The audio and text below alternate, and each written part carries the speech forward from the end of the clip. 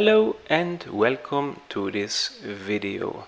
Working with Firebase is great. Working with Sapper is great.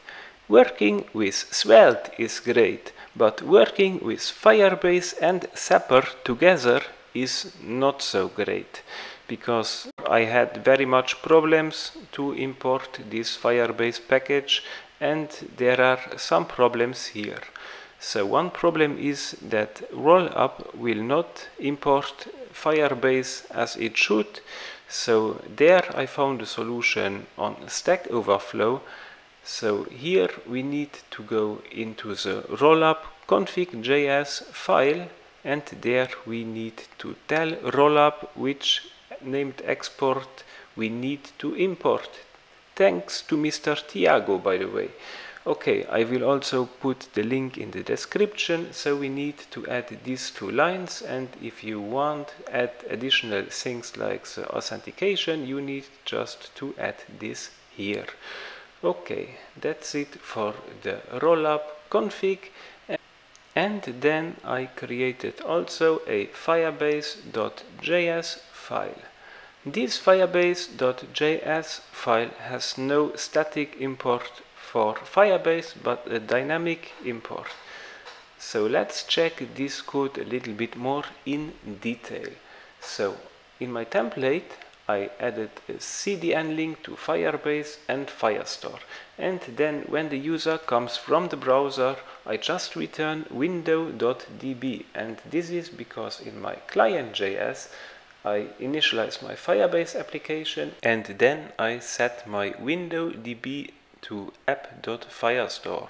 So on the client side everything's work from the CDN Firebase, and that's it.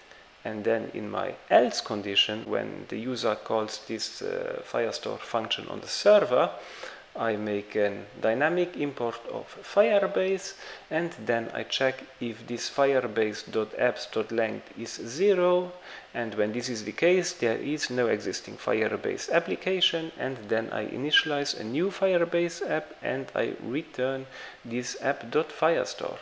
And when there is an existing application I just take the first or zeroed application and I return the Firestore. Okay, and then when I go into my index.svelte file, I just import this Firestore function from my Firebase.js file, and then in the preload function I call this Firestore function with an await, and then I get this DB, and this DB I can use it as everywhere with Firebase. So now I can get the collection on the server side and also on the client side. So let's check this in the browser. Here I am on the home page. This is the index.svelte file, and now I switch to the about page, and then I switch back to the home page, and you see into the network details that we got a Firebase request. Then I go to the Firebase console and I add a document, and then I go back to my application, and then I switch again to the about page, and then I switch back to the home page, and I see that this gets updated. So this request comes from the client side. And then when I go into the source code I see that my list is also rendered on the server. So that's it for the video. Please click on the like button and also subscribe to the channel if you are not subscribed. And by the way, this code is also on Github. Thank you for watching and goodbye. And by the way, when you find a better solution, please tell it in the comments. Bye bye.